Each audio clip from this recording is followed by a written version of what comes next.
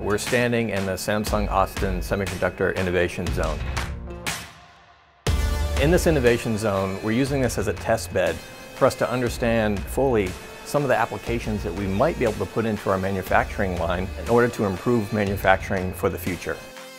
We're bringing to life 7 unique use cases that showcase the power of 5G in manufacturing and give visitors an immersive and interactive way of learning more about 5G.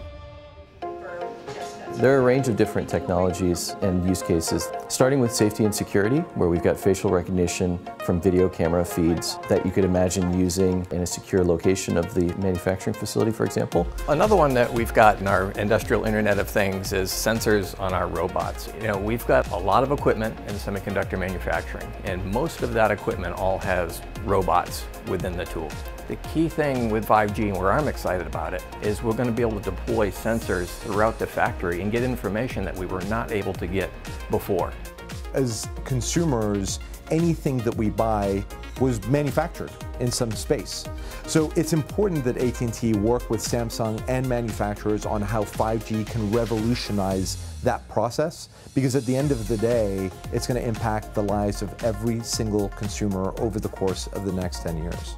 We want our business partners to know that Samsung and AT&T are working closely together and really trying to bring innovation to industries like manufacturing with technologies like 5G. We want them to come in, experience the use cases, go deeper with us, and help us understand what we can do to help solve their problems and challenges. What I love about real 5G demos is it gets the neurons firing, right? It gives people ideas on how this technology can shape every aspect of business, whether that's manufacturing or even retail, finance, healthcare, public sector. 5G will change the way business does business, and that's how and what we're going to bring to life in Austin.